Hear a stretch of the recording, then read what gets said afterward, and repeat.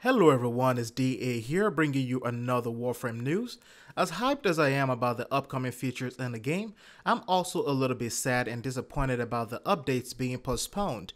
Now the truth is that the developers at DADEFUYE have most of their resources being diverted towards the success of TennoCon.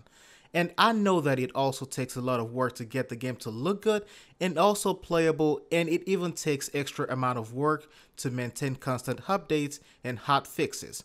Unfortunately for us players in the game, the release of Harrow as anticipated will be sometime within the next 2 to 3 weeks, or possibly sometime within the week of TennoCon. From devstream number 92 up to this point, I've seen some changes in Harrow's abilities. The UI seems to be more polished, and also the gameplay is a lot much smoother. The gameplay from DE Rebecca was a lot more impressive with the great visuals. The special effects got better, and the tile set on Earth looks amazingly stunning, and it also looks finished. We have new objects, new enemies, new plants, and possibly another type of resource coming up in the game. So why isn't DE releasing this update?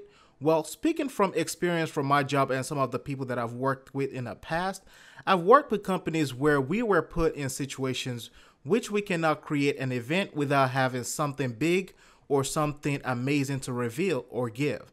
Now, in this situation for DE, it is TennoCon. Now, if DE release these big updates now, they will have to constantly work on hot fixes and also not have a huge load of content to fill in the time slots that they are having and they are hoping to occupy at TennoCon. They want to make sure that 2017 TennoCon experience unique and new possibilities and new type of updates and new type of things for players to do and also see.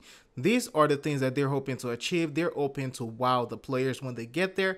However, if the update is released now, then players will be put in a spot where they are not being mesmerized. So this is why I believe they are doing this. Now, do I think that it sounds a little bit stupid and it sounds like some bull what I just said?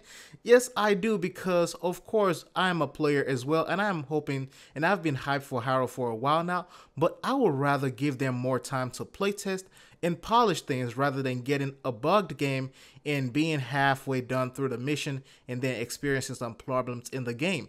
And I know we see this a lot of times in the game with a lot of our cinematic quests and a lot of our missions.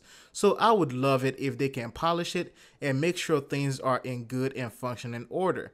Now, with that being said, that will be the end for this. I'm hoping to see Harrow very soon. And of course, I'm hoping to see the new Earth tile set.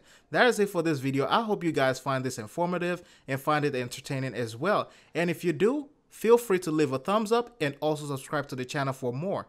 As always, it is DA signing out. I'll see you guys in the next one.